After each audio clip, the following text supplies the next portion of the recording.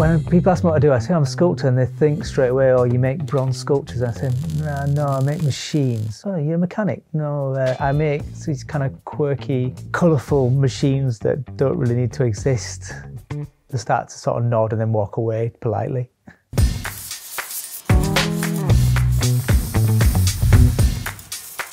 Hi, I'm Martin Smith. I make kinetic sculpture and things small that move and things large that move. And I suppose the theme is interaction.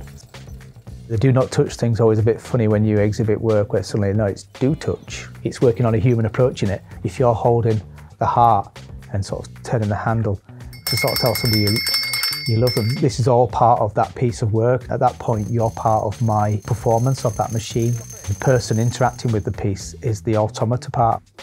The self-applauding machine only works when you press the button. You're asking it to talk to you. When you walk away, it stops. That, to me, is quite a sad machine. It claps its hands because nobody else is clapping their hands for you, maybe. That's me making it for myself. But then people buy them as wedding presents, and I think that's really funny as well. I mean, other people see it as this kind of weird sex machine, so. In my head, I have this big swimming pool of ideas. It's around me in this room. It's on the walls, it's on shelves. I collect all sorts of rubbish and junk. I'm a magpie. I collect shiny, bright things, I suppose. So everything's informing the work, hopefully keeping it playful. This is a sanctuary, the studio. It's where I want to come and play.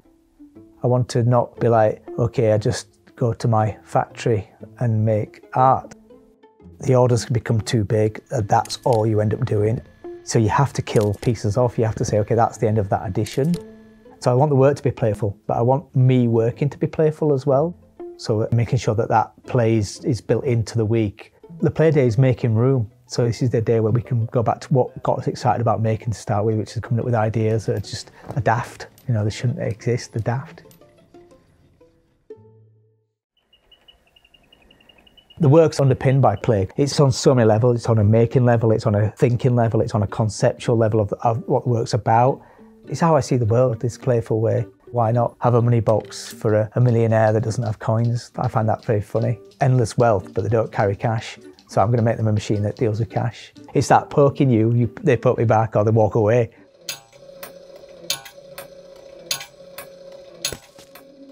I get asked, why do you do this? And it's like, I'm making these objects, machines, sculptures for me. It's something to please me. I suppose that's terribly rude. It's my hobby. Is that maybe that's not a valid answer, but is it my hobby? I'm trying to intrigue people, I suppose. I'm trying to make a machine that does something that it shouldn't do. So if I can make a machine that has a surface that ripples, you know, when you drop a coin in, that's really interesting to me, but there's no reason for that machine to exist. Why would somebody make it? Well, I want to make it. Within that, I'm trying to make machines that don't do what people expect it to do. So when they see it static, they might not understand what's going to happen.